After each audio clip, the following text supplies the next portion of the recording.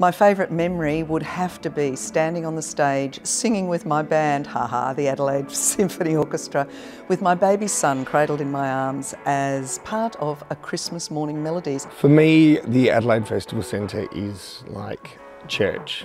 I distinctly remember deciding that I wanted to be a performer. I know exactly where I was sitting, and it was 42nd Street. I was about 5 rows back, sitting with my grandparents and my parents, and curtain went up 1 foot.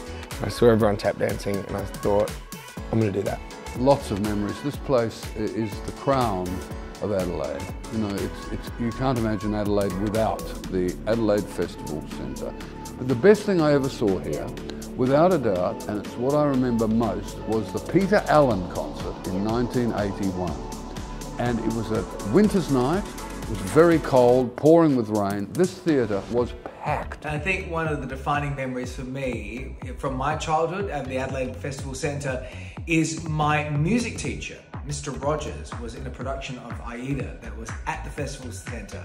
And it was the first time I realised somebody I know was on stage at the festival theatre.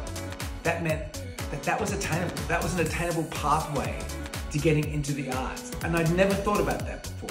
And that was a true gift, that just down the road, this amazing centre was open to anyone